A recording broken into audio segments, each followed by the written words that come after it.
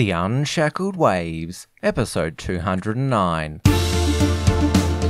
Broadcasting from Melbourne, Australia, this is The Unshackled Waves with Tim Wills, brought to you by theunshackled.net.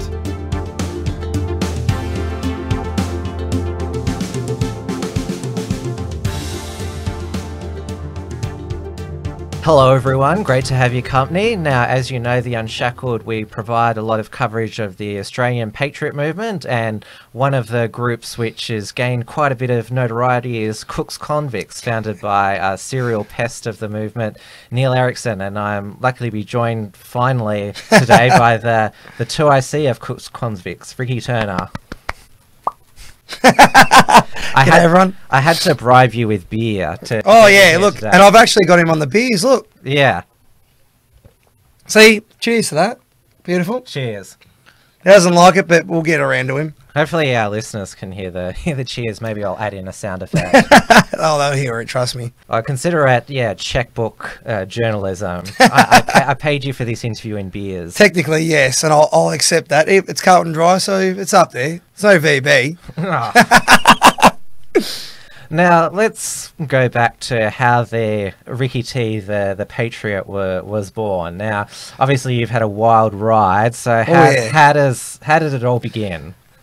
Actually, it began in, basically, I'd go and see the True Blue crew. They'd have their stuff out at Melbourne, Patriot, and I usually go out there, but I was never really getting to UPF, which was surprising considering how big it got. I never got to go out there, but then the True Blue crew started jumping on board and doing their thing, and I thought, oh, I'm going to jump onto this. So I used to go to their protests and stuff like that.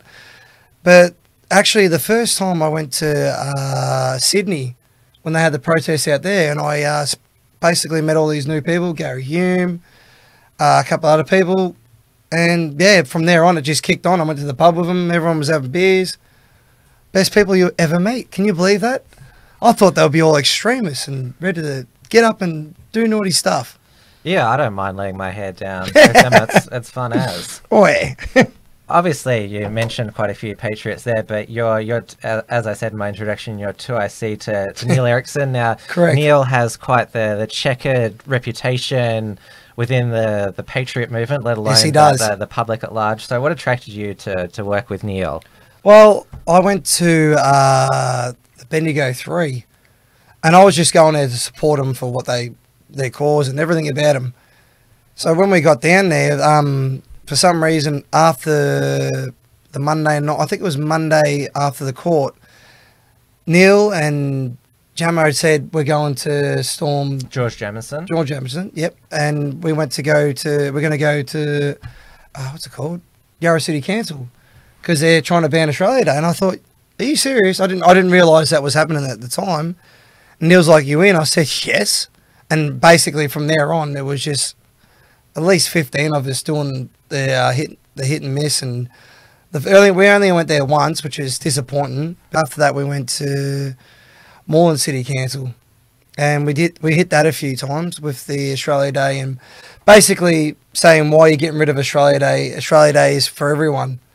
Stop living in the past and basically get around Australia for what it is. And that's why we went there. I built a coffin. You should be happy, everyone.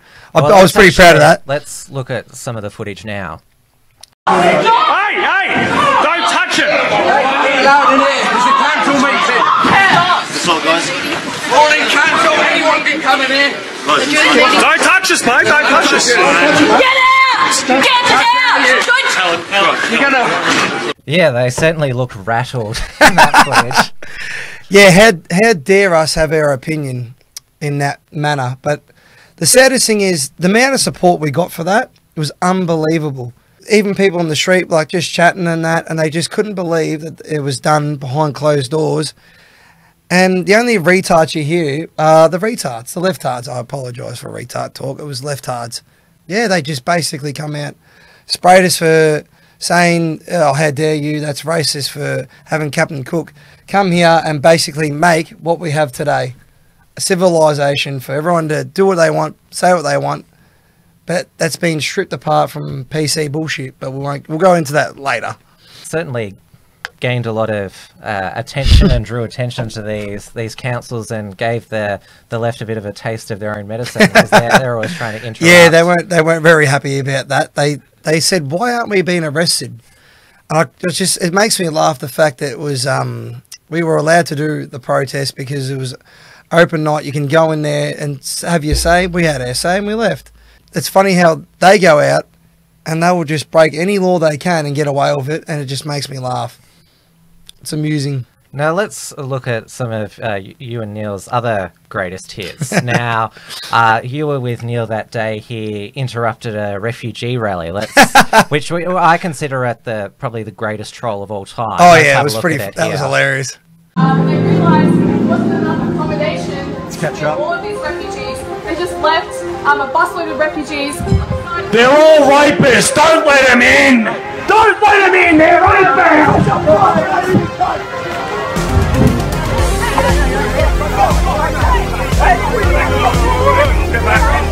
Boom, that is by far what you showing that. That's a pisser. Neil later on told us the full story of that there was some leftist who was tackled there and his head split open. A Nazi snatched the microphone while people were giving speeches and began to yell a whole lot of horrific shit. He was tackled. Police came in hard, basically fucked up a refugee protester. People are very worried about him. A lot of blood poured out of his head.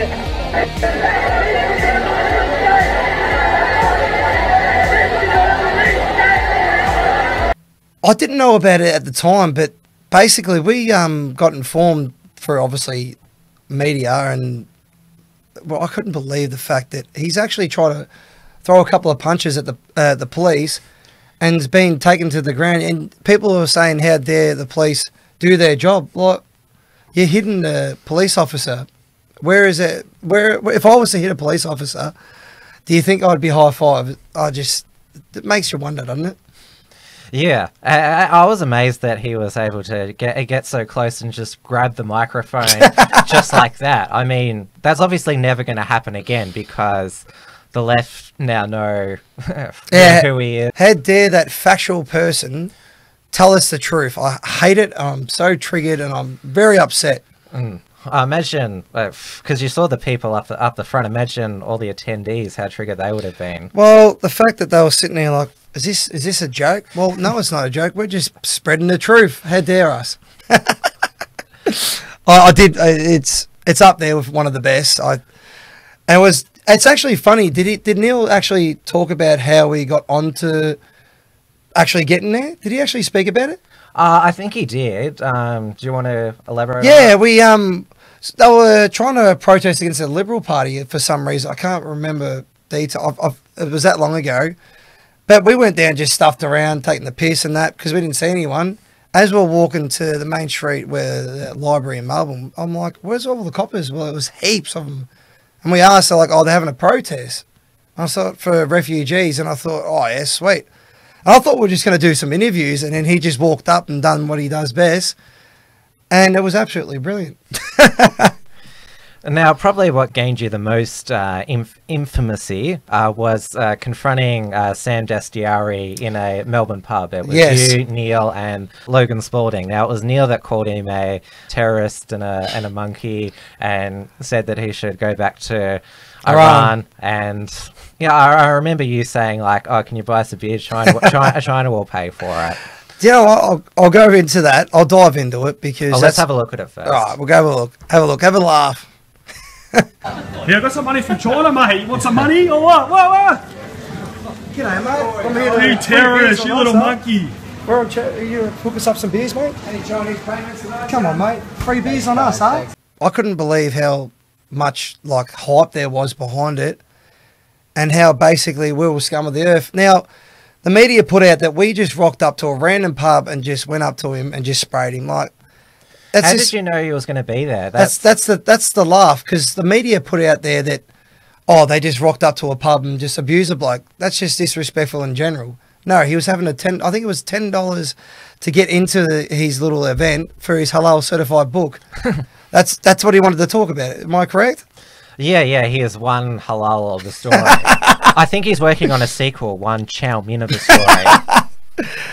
I can't wait to go there and have a chat about it again. It's made of noodle paper. Oh, of course it would be. But he, so we heard about that. So it's a $10 entry. So there was nothing to do with sitting down, having a lovely dinner break, and we're having a bit of a meal. No. We went there, had our say, and left. Now, I was prepared to say all the things under the sun because the bloke's just a traitor to the nation. He's just throwing us under the bus.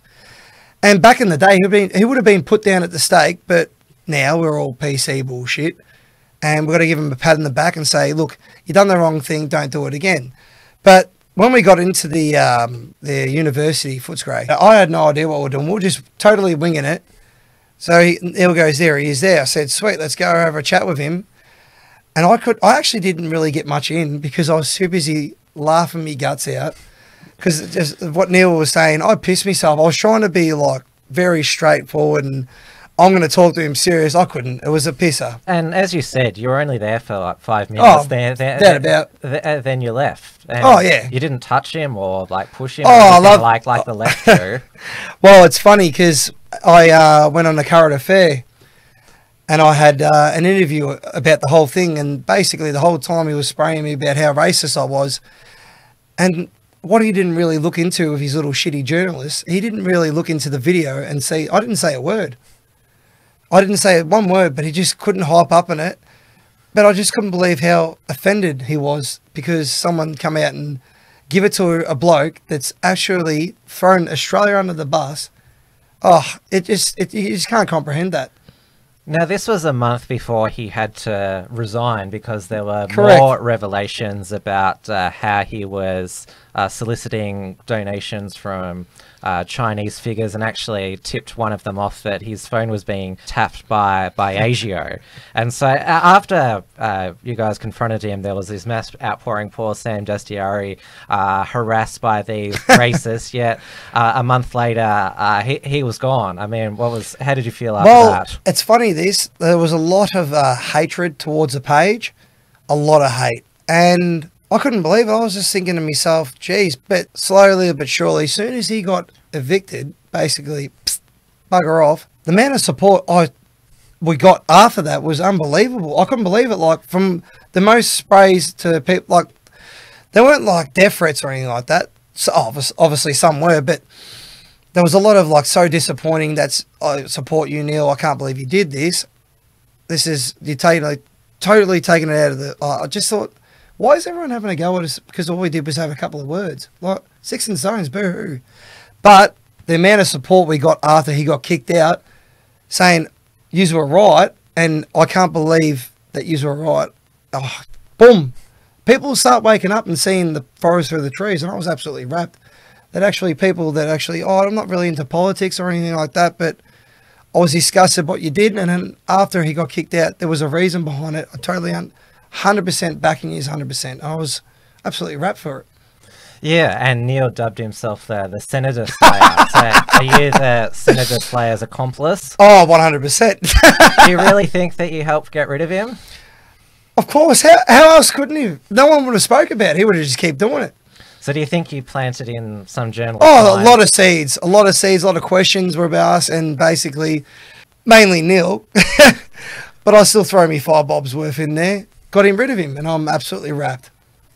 Now, that was in November of 2017. In December, that was when the Milo Yiannopoulos event was held in Melbourne, and you and 4 other patriots were involved in a scuffle with Antifa, campaign against racism and fascism. I don't know how much I can actually talk about it, but I can give you the basic outcome of it. Basically, we went there to support Milo and for supporting free speech. And I didn't realise that you're allowed to get punched up for supporting free speech. Won't name names, but being attacked and defending yourself and having to go to court and spending absolutely ridiculous amount of money to try and prove your innocence that, well, I just went there to defend free speech. And it's funny how the left sook up and they say, but it's a hate speech, it's this, it's that. At the end of the day, free speech is free speech. You can say anything you want to me, and I can be offended as much as I like, but at the end of the day, people can have their opinions. But yeah, it was a bit disappointing, the fact that it took them that long to take us to court, and the left didn't charge us, like go to the police station, put their ship forward, and we didn't go to the police station. It just let it go. I just couldn't believe it, the build up, and basically they're just trying to shut both of us up because how dare us?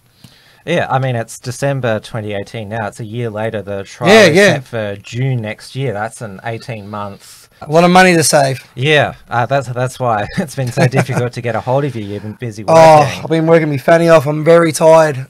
And you have been relatively quiet this year on the scene. Video side, yeah, I haven't really been... I've been really working. I've been basically working from 7 to 7. And it's hard to get out and about, and basically I feel a little bit bad that I'm leaving Neil in the dark. Look at what he's doing at the moment, just going out there showing people exactly what's going on instead of the bullshit you get on the news. But yeah. Now, when you did all this stuff, you were called Patriot Blue, and that got you into legal trouble with streaming service Stan, because in their Romper Stomper remake, their Patriot organisation is called Patriot Blue. So you rebranded to Cooks Convicts. Neil rang me one day and said, let's make our own name. And I thought, oh yeah, what do you got in mind? Cooks Convicts. And I thought it was absolutely brilliant. But you know that Captain Cook didn't have any convicts. They came with Arthur Phillip. 100%. But it makes it funny that people get so triggered, that they're so offended by that particular name, that they will go out of their way to abuse you. And I didn't realise that until we put it up and put it out there for people to see. Well, you've also been called Cooked Convicts. Cooked. Well, I'm technically cooked from all the work I've been doing. So how dare me for working too hard. Sorry, everyone. Now, as you mentioned, it's mainly Neil who's been doing most of the videos and activism. Yes. The original Cooks Convicts page got deleted. The new one is CC. And yeah, you've correct. been doing just a few live videos when you can. Can I? Yeah, it's like we're not pushing it out there at the moment. I think we had 12,000 people that were just scrapped, and obviously people haven't jumped back on board. Maybe they don't know, maybe they don't care. Yeah, Neil put it back up and we got it started again to basically keep the group together, because there's a lot of people, members in Cooks Convicts, that people don't know about and do a lot of work behind the scenes. Most of us haven't had the chance, and Neil's been out there basically promoting the page. Well, he's actually promoting his several pages, but yeah, he's got a lot. Oh, he does.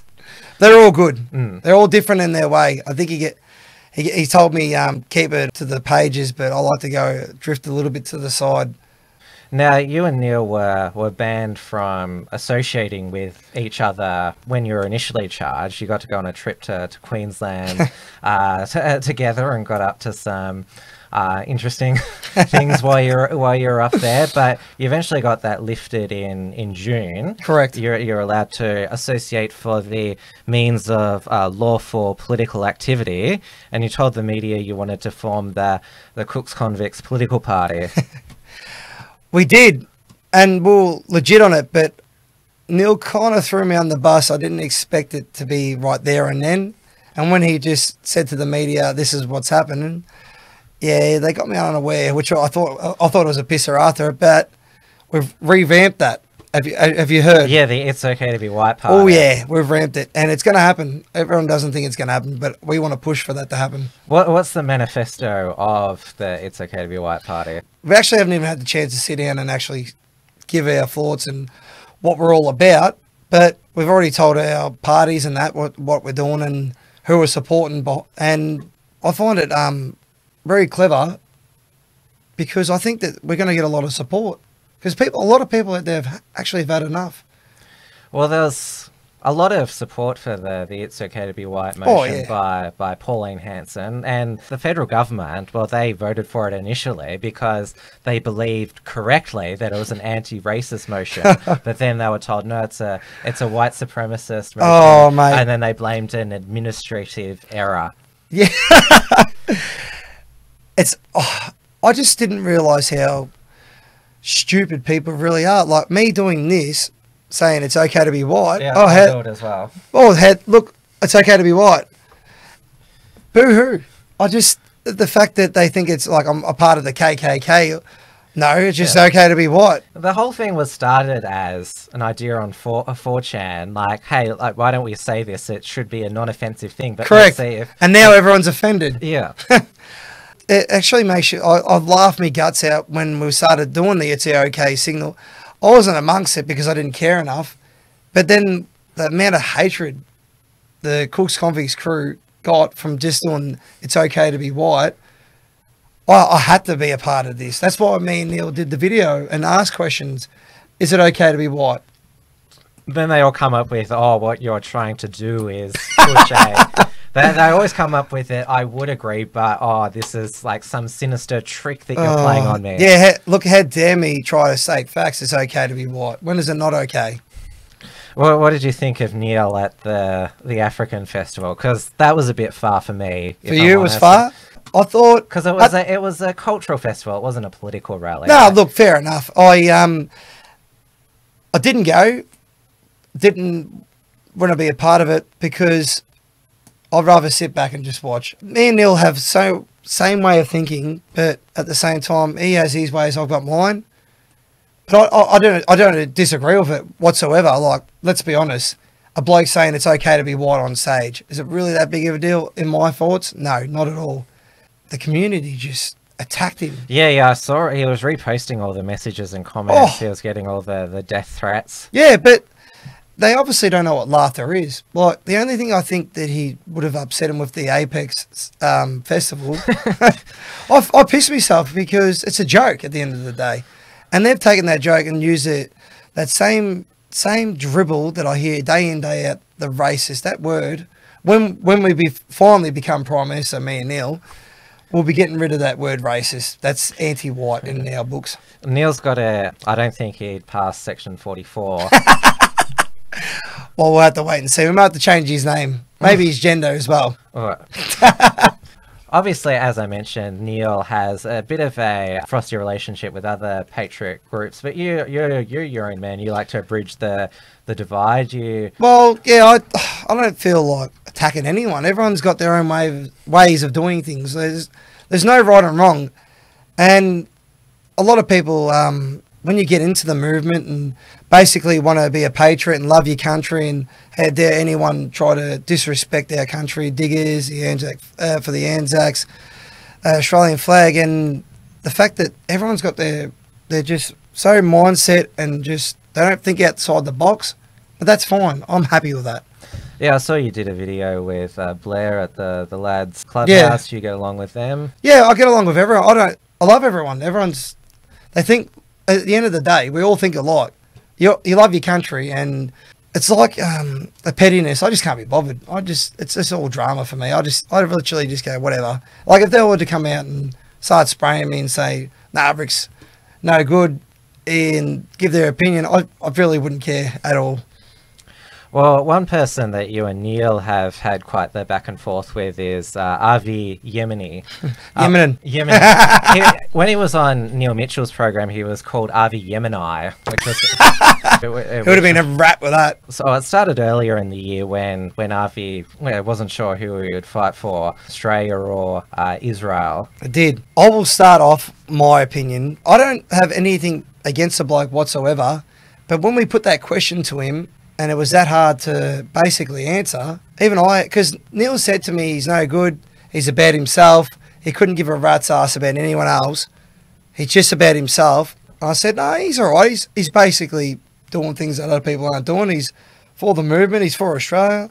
And Neil said, no, you make your own opinion, which I already told him, yeah, I will be. But like you say, it's hard not to see that he's about himself. The bloke is just 100% about himself. And I noticed that when he started bagging us all out. But anyone that was with the movement, they're no good. Just come up with words, all that crap. Like, me doing this interview, he wouldn't know who I am or give a rat's ass. I actually went to shake the bloke's hand, and I find it disrespectful. If I shake your hand, what do you do? See that? He just looked me in the eye. Well, when Harvey did it, he did this. Oh, yeah, that's really bad. And look, you don't have to sit there and get on your knees for me, but a simple handshake, eye to eye contact, I don't think that's a big deal. That's where I had my doubts when I first met him. But I let it go, as you do. And as you saw that Neil and everyone else was sort of getting pushed out of the arena because it was all about Harvey.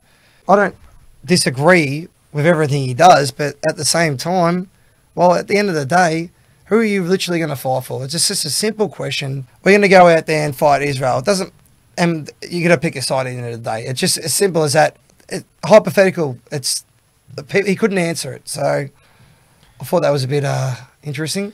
Now, it flared up again, this tension, when Avi ran for state parliament under the Australian Liberty Alliance, and in the North Metro region, ALA was preferencing the Victorian Socialists above the Liberal Party. Yes. Now, I didn't believe it. Neil rang me up and said, "You've got to see these come over." And he showed me, and I just couldn't comprehend what they have done. They're just basically bringing their enemy to no worries, we're mates. All because they were so saddened and petty about Liberal putting them last. They're a nobody at the end of the day. Most of us are nobodies. But the people that love their country will know exactly who we are. And to get all pettiness with putting the Liberals last and basically supporting that, I just thought there's something terribly wrong with them. And also that Liberal candidate for Union, Marion Klein, I mean, stitching her up with that interview and then criticising her afterwards, I didn't like that. Yeah, I thought that was a bit out of character. I thought that that's when I knew, just me. I just... I mean, he got back on track after that to a degree. I mean, and he couldn't help but respond to you and Neil. He published the photo of Neil doing the Nazi salute from years back. It's funny how we all get called Nazis. Do you know I tell people you're a Nazi? I laugh. I just said I couldn't give a rat's ass about the Nazis. They got beat. They're losers. I don't want to be. I don't want to be a part of that group. And obviously Neil's past, he was. But he obviously saw the light that they're basically one-minded and they don't see for the forest through the trees. Now he's got an open mind. He sees exactly what's going on. Now I told Neil, we're going to be bigger, better, best when our party's uprising. Now, obviously during the state election campaign, you and Neil advocated for a vote for Liberal. Correct. Daniel Andrews won a second term in a landslide. Ugh. We've got four more years of his premiership. He's emboldened with an increased majority now. How's life going to be for you, do you think? Because do you think you'll be deemed, there's that new fixated persons unit that they've opened up, and also one of the assistant commissioners said we've got to be mindful now of politically motivated violence. Correct. And did you see that he said we're going to make sure right wing, we're going to make sure we target them? Did you see he said that? Yeah. The bloke is a socialist piece of shit. It's as simple as that. If he was watching right now, I would put him in a corner with the amount of stuff I've got to say with him, and I reckon I'd make a grown man cry. It'd be so pathetic. And good to me, because it shows how weak he is. But, mate, he is no good. And people, just because you build a couple of things doesn't make you special. Simple as that. But he's no good. I want to talk about 1,000 things, but nah, I'll leave it at that. Now, as you mentioned, you've been pretty quiet this year, but it's December. Australia Day is not too far away. And, of course, the left, they have their annual, well, it's not changed the date anymore now. It's now abolished the date. And it's really? Of course, there's that interesting Tarnis Onus Williams, who's just like abolish Australia. So that's where they've gone from change the date to abolish the date to abolish Australia. How sad is it that they just can't move with the times? They want to talk about, it's 2018, get with the times. They're still living in the past, and they literally just can't let anything go. If it's going to affect any of like the family or loving your country, or they just got to put their crap out there to put it down, and it just does me head in. There are so many people that go, why do they just don't understand it's about Australia. You're involved, we're involved, everyone's involved. It's about us. And I just find it disgusting that they can't accept that move with the times, we're the times, basically. Yeah, it's been good that there's the supporters of Australia Day have been. Oh yeah, it's been good. Yeah. A lot of I went to last year. I went because I think the True Blue crew had a barbecue. Yeah, but we're on bail, so I couldn't go. I went down to Williamstown Beach, and there was so many. There was so many people there. It was actually grouse, and every single one of them had an Australian flag, and it made me proud to be around, just having a barbie, just having a beer. And that's all it's all about. Just relaxing, enjoying your country for what it is. And the diggers that fought for our country, and you respect them. And I find it disrespectful for anyone to burn the Australian flag or have a go at the diggers. I find it disgusting. Yeah, too right. Well, Ricky, I'm glad that you finally made it into the studio for a chat. All the best for, obviously, the upcoming trial, but hopefully we get to see a bit more of your activity online and hopefully it pops up, yeah. Well, I'll say to everyone out there, I hope this offends ya. Merry Christmas and a Happy New Year. Take that. All right, everybody, that's the show for today. A reminder, our annual Unshackler Awards for 2018 are now open for voting. We have 10 award categories with 10 nominees in each, with the winners announced on Australia Day by our senior editor, Damien Ferry. Voting is open for the Regressive, Patriot and Unshackler of the Year categories, so make sure you go over to the unshackled.net/Unshackler Awards to have your say. Don't forget, there are 3 major Australian tours happening in February 2019. There is the Deplorables Tour, which still hopes to feature Gavin McGuinness, Tommy Robinson and Milo Yiannopoulos, hosted by Penthouse Australia.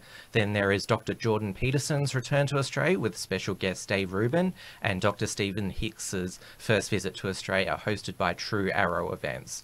So far, we are surviving the Patreon purge. You can still pledge to us at patreon.com/theunshackled and directly via our PayPal link at paypal.me/theunshackled. We also have our premium membership option on our website, which is theunshackled.net/support options/premium membership. Another way to support our work is by buying some Right Thinking merchandise over at uprightmarket.com. So thanks once again for your company, and we'll see you next time. Thanks for tuning in to the Unshackled Waves. Please visit theunshackledwaves.net for all the ways to subscribe and follow the show. Don't forget to pick up your free ebook at theunshackledbattlefield.net and keep checking out theunshackled.net for all the latest news and commentary.